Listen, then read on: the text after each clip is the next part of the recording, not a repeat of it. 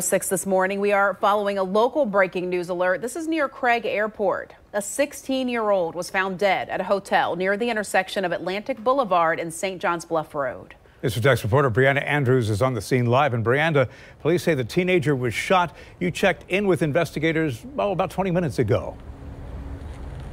Police were called to this in-town suites around 1:54 this morning. Now, there isn't a whole lot of details available right now. Police are still very early into this investigation, but what we do know is that the homicide unit is here. You can see the crime scene unit van parked over there next to a sheriff's car. Now, we know police say they're planning to search the hotel and also speak to any witnesses. They're also looking for security video. Now, at this time, it's unclear if that 16-year-old was staying at the hotel or if there was anyone else in the room or even how many times he was shot.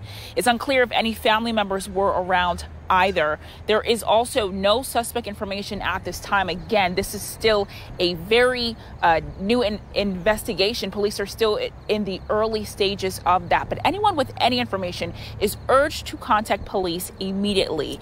As we learn more details, we'll of course bring that to you on air and online. For now, though, reporting live, Brianna Andrews, Channel 4, the local station.